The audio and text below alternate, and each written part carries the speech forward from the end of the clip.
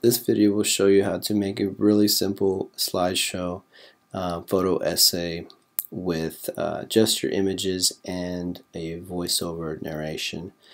So what we'll be using today is our preview from the Mac and also QuickTime player to do our screen capturing and our voiceover.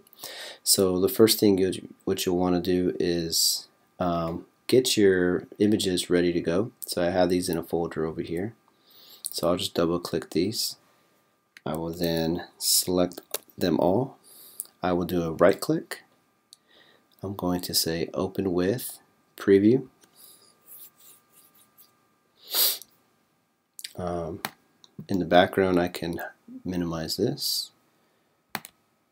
And next what I want to do now is at this moment I would probably get my QuickTime player ready to record. So recording this screencast, I'm actually using it, so I'll probably just talk about these instead of actually going through the process. So back to our preview. So if you go to view, you're going to say enter full screen. Now I would go to my QuickTime player and I'd say okay, we're going to do file, new screen recording, and once I click that it'll have a red dot for me to hit record, and then once it's recording I'll go back to my preview and then I just start to begin my photo essay. So I'll just start talking.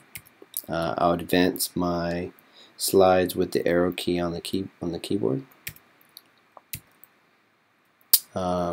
So after you're done, you'll go back to your QuickTime. Come back up, open it up.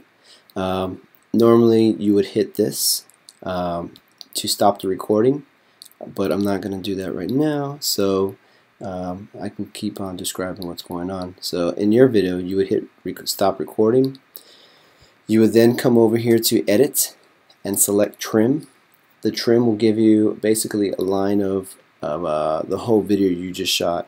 You'll notice that there's kind of some preparation going back and forth, so you can actually trim the beginning and trim the back ends, and so what you'll be left with is just the slide presentation itself. You won't see the preparation at the beginning, and you won't see you switching back and forth to QuickTime to stop the recording.